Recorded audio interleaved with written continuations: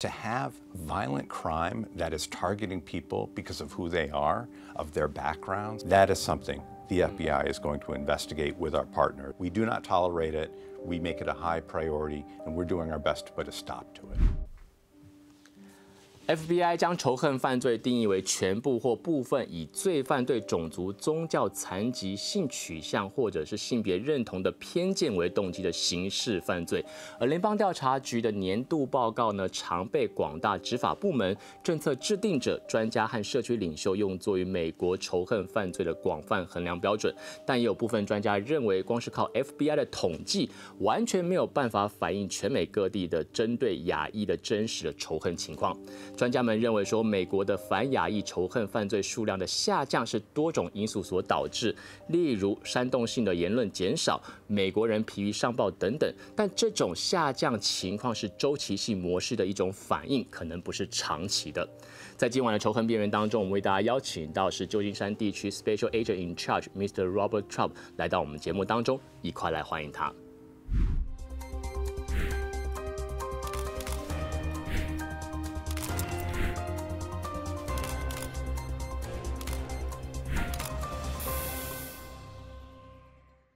各位观众朋友，晚安！在今天的节目当中，我们请到一位重量级的嘉宾，他是一位 FBI 哦，我们一块来隆重介绍他，就是 Special Agent in Charge Mr. Robert Tripp， 一块来欢迎他。Hello, Mr. Tripp. Hello. How are you? I'm doing very well. Thank you for joining our show today, and Happy New Year first. Happy New Year to you as well. Yeah. First of all, I believe our many viewers might be curious about the FBI's role. So before we jump into our topic, could you please tell us a little bit about what the FBI really does for our viewers? Of course. Thank you very much for having me. The FBI has a very simple mission. We keep our communities safe and we uphold the Constitution. The difficult part for the FBI is that first part, keeping our communities safe, because there are so many threats out there. Certainly, violent crime is something that we face, financial crime, fraud, cybercrime. There are a whole variety of threats that affect people here in the Bay Area and around the country, and it's our job to keep them safe. And it's so important that we do it in a constitutionally sound manner. So we're always looking to uphold the Constitution as well. I see. Also, we know you are in charge in San Francisco FBI divisions. Yes. So, could you please tell us a little bit about your FBI background, or maybe highlight some key experience that have shaped your career? Sure, I'd be happy to. I'd love to. I've worked for the FBI for more than 25 years. Wow. And I have to say it has been a wonderful experience for me because I love the mission of the FBI. And, you know, keep our community safe is our mission. I am part of the community, and so it's keeping me and my family safe for one. But it's also given me a chance to get to know people that I've worked with and get to know people that I've lived next to, my neighbors. I've been assigned to several different field offices over my career. I started off in the St. Louis field office in Missouri, but I've also been assigned to offices in Sacramento and Washington, D.C., and I am incredibly happy and blessed to be here in San Francisco. I do want to share experiences that had a very big impact on me. One was early in my career when I had a financial fraud investigation. Somebody was the victim of a scammer that was based overseas. This person lost a lot of money, more than $100,000. Wow. For the FBI, a $100,000 loss is really not that large. We deal in multi-million-dollar losses, but for this person, that was everything he had saved in his entire life. His life, as far as he could see, was ruined because he was the victim of a crime. And I spent a lot of time with that person. I saw the pain that he went through, and that truly inspired me. It made me dedicate myself to going against the people that are victimizing people in our communities. So seeing firsthand the impact of crime on victims, that had a huge impact on me, a very good developmental experience for me. So you mentioned about the keep the community safe, right? Yes. So what's different between FBI and the police? That's a great question. So the FBI is a federal agency, and we are responsible for enforcing federal statutes. In this case, federal criminal statutes involving crimes that involve some kind of an interstate nexus. But sometimes those interstate crimes can have a very local impact. For example, we have a lot of gang investigations. Gangs invariably have contacts out of the state, and that gives us the authority to investigate. So anytime there's an interstate nexus, that's where the FBI gets involved. The state police, police agencies and local police here in San Francisco, they enforce state crimes, state statutes, and very often those involve direct interpersonal crimes. I will say that there is a lot of overlap between state crimes and federal crimes, and that gives us a chance to collaborate very closely with our state and local partners. So in that case happened, how you guys cooperate together? So when a crime happens that involves both a potential federal violation and a potential state violation, we know who to call. We'll call, for example, here in San Francisco, we've got great contacts with the city police, and they know to call us. In addition to that, we have task forces that are jointly staffed. In the FBI, we are very pleased to have San Francisco Police Department personnel on our crime task forces, and that makes the cooperation so much more effective. So we've got very good process in place to cooperate on those matters. Our focus today is the stop hate and public safety. So considering the rise in the hate incident against the AAPI community, so what's your opinion on this troubling trend? It's very disturbing. Any kind of violent crime is simply an abomination. It's unacceptable. But to have violent crime that is targeting people because of who they are, of their backgrounds, that to me is completely unacceptable. And it runs right against what the FBI stands for. For that reason, prosecuting, investigating hate crime is a very high priority for the Federal Bureau of Investigation. Here in the Bay Area, unfortunately, we know all too well that hate crime is a part of what is out there. I know members of the AAPI communities are facing discrimination and hate on a daily basis. And when this crosses the line and involves some kind of a violation of the law, that is something the FBI is going to investigate with our partners very aggressively. We do not tolerate it. We make it a high priority, and we're doing our best to put a stop to it. Is this issue driven by stereotype or other reasons? Every crime is an individual crime, and criminals have motives that are specific to themselves. Some people have in their minds this hatred that is based on that person is different from me. They're a different race, they're a different religion, they look different from me, they talk different from me, and I hate that. And that is their motivation. We are seeing different motivations that are also biased against groups. Some people, as you said, do have a stereotype. They say, oh, that person is Chinese, they're not gonna, for example, they're not gonna fight back. So they have these perverted notions in their head that all people are alike, and I'm gonna take advantage of that. But one thing that we have learned in investigating hate crime is that each criminal has a slightly different motivation. We almost don't care what the motivation is, because if they willfully do something based on a protected characteristic, for example, race, national origin, religion, sexual orientation, that's a crime. That's a violation of federal law, and that's a violation of state law. And we're going to investigate it very aggressively. Yeah. So let's take a break from here. I believe our viewers need more time to rethink what we just discussed. Very good. And for the next segment, we can talk about the scam. This issue. Very good. Yeah. Okay. 好的，在下一节的节目当中，我们就来谈谈一些有关诈骗的一些相关问题。稍微休息一下，马上回来。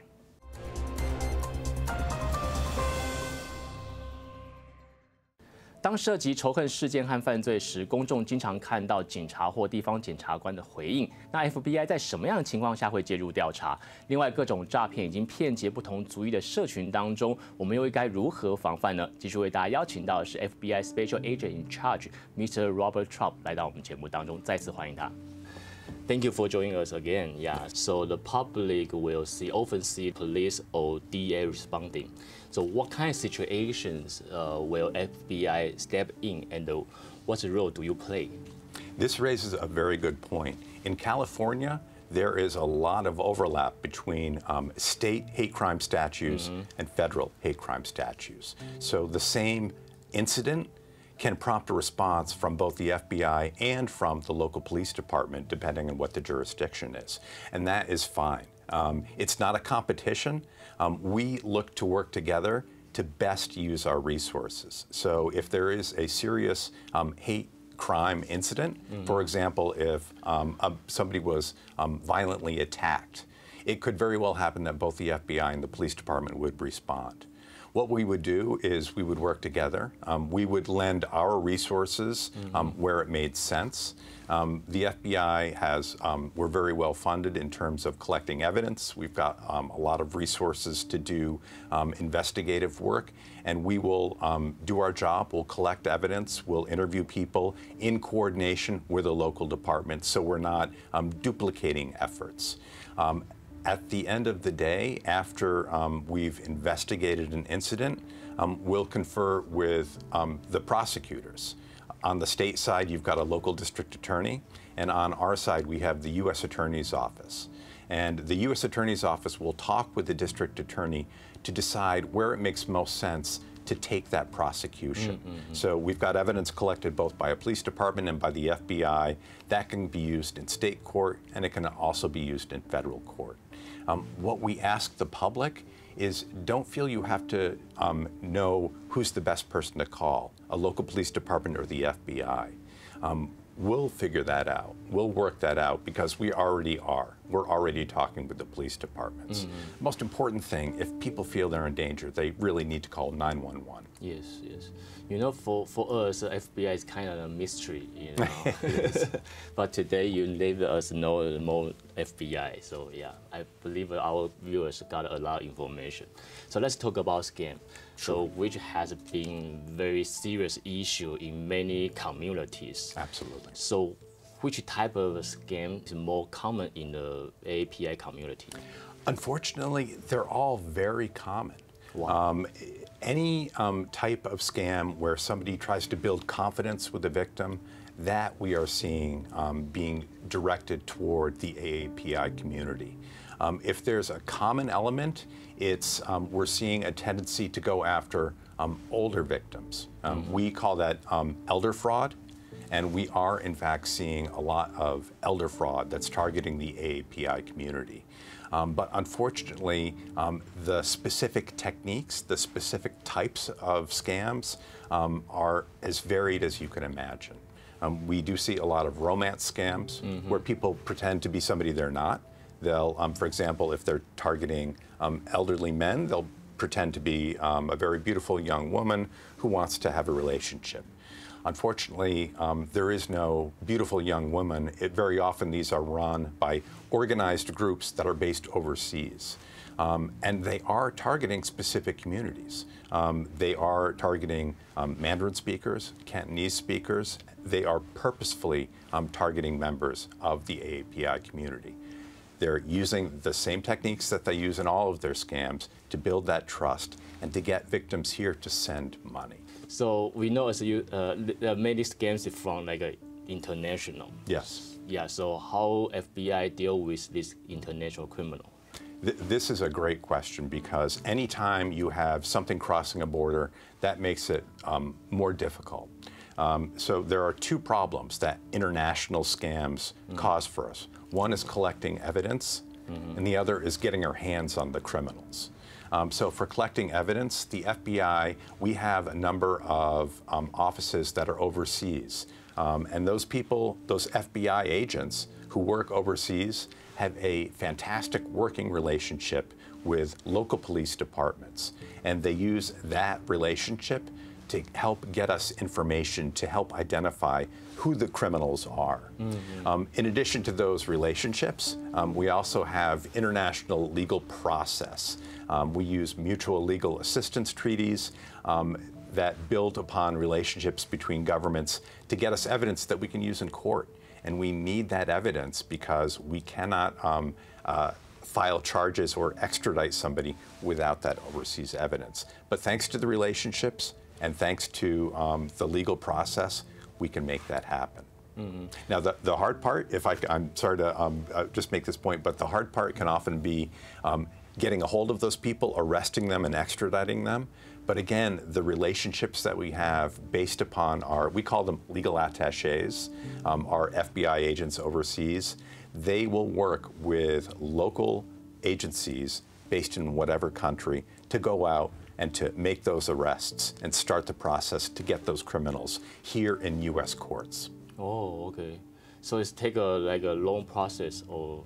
It can be a long process, but we can move very quickly if circumstances are dire. So do you have any suggestion for our audience? How do we prevent this kind of scam? I sure do. The best line of defense is to be just a little bit cautious. A lot of these scams start with an unsolicited phone call, an unsolicited email, or a wrong number text. If anybody receives unsolicited contact, please, we urge people to be very careful about interacting with people that way. If you initiate that contact yourself, you're much more likely to avoid being victimized. So at the beginning, how do we know it's kind of scam? If somebody you don't know tries to give you money, it's a scam because there is no free money. Yes. You shouldn't have to pay money to get money.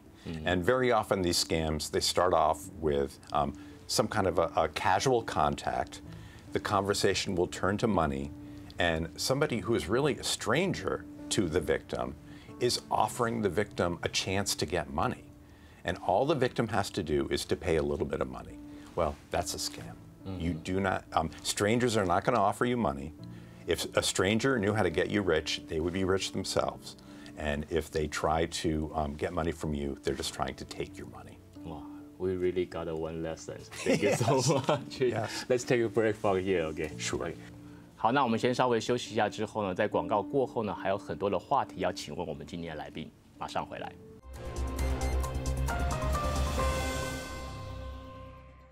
不论是诈骗或者是仇恨犯罪，受害者都倾向选择沉默，息事宁人。那从 FBI 的角度来看，又会如何鼓励这些受害者勇敢站出来，发出自己的声音呢？继续为大家邀请到的是旧金山的 Special Agent in Charge Mr. Robert Tripp 来到我们节目当中，我们再一次的欢迎他。So let's talk about the victim part. So no matter victim of hate crime or scam, most of people believe speaking up won't make a difference. So do you have any suggestion to them to inspire them? I certainly do. I understand people are reluctant to contact the FBI, to contact law enforcement, especially if they come from overseas and are just here visiting or just here for a short term. The FBI and your local police department, we don't care where you're from. If you have been a victim of a crime, we want victims to know that we are here to help them. The FBI and all of our local partners take a very victim-centric approach to how we address crime problems. And the safety of the victim is our #1 priority. I often encourage people to think of both themselves and to think of others. If they don't contact authorities, if they've been a victim of a crime, we can't help them. So that is thinking of themselves. And if we don't know that a certain area or a certain issue is a problem, we're not going to be able to devote resources to it. So if people come forward and tell us their stories, we will be able to help others. So it is truly a selfless act. It's a wonderful act for the community if victims do come forward, because we need that information to do our jobs effectively. So when we have like a scam, this issue, or maybe like hate crime, can we call FBI directly? You absolutely can. You can contact the FBI in a number of different ways. We have a toll-free number, 1-800-CALL-FBI, or call FBI. And people can also report crimes online at tips.fbi.gov. And we do have services available for non-English speakers. Wow. And I know that's important to the audience to be able to interface with the FBI. FBI.gov has resource materials available in multiple languages, including Chinese language. Yes. And I will say this, that in the Bay Area, we have been fortunate to work with a number of incredibly devoted community groups representing AAPI community groups who have gone above and beyond to make information available in multiple languages. And certainly they can address people in Cantonese and Mandarin, in Tagalog, and in many languages spoken in the AAPI communities here in San Francisco. Good. I have an extra question about hate crime. Yes. I read about the percentage of hate crimes going down recently. Is true or not? Because the resources from FBI. One of the jobs of the FBI, our Criminal Justice Information Services Division, is to track statistics. And the most recent statistics have shown a slight decrease in hate crime. I want to point out that our statistics are only as good as the data we collect. Okay. And not all departments are reporting hate crime statistics. So while hate crimes may be dropping slightly, the true number could be a little bit different. So that's one issue. The other issue I'd point out is that even though the most recent quarter did show a decline, and that is certainly good news, it is at a historically high level. And that is something I'm concerned about. Frankly, any incident of a hate crime is one too many, but unfortunately we have far more than just one or two incidents. Looking forward to 2024, does FBI right now offer any public education focus on scam or hate crime awareness? We certainly do. We've got a number of online resources at FBI.gov, which educates the public about what to look out for and how to protect yourselves from hate crime and certainly from financial crimes as well. One thing that I would mention is that we have one more way to report financial crimes. It's our Internet Crime Complaint Center, and it's IC3.gov. The letter I, the letter C, the number 3.gov. IC3.gov has ways for people that have very recently sent money to scammers to recover that. The key issue is that it has to be reported quickly. If somebody has wired money overseas, if that's reported within 24 to 48 hours, there's a good chance that we might be able to recover that money before it's gone forever, but it has to be reported quickly. The last question of today, so do you have any advice to our audience about protecting themselves in the coming years? Be cautious about unsolicited contacts.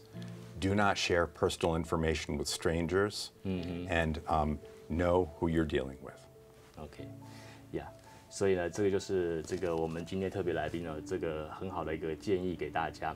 Thank you for coming today. I hope we can see you soon and interview with you again. Absolutely. Thank you. Happy New Year. Happy New Year. 人身安全问题是我们最担忧也是最关心的问题，受害情况让人震惊，而我们掌握的数据只是冰山一角，缺乏足够的数据指标，对美国政府应对感谢大家对仇恨边缘的关注，记得扫描2维码就可以在天下卫视 YouTube 官方频道上面重温往期节目。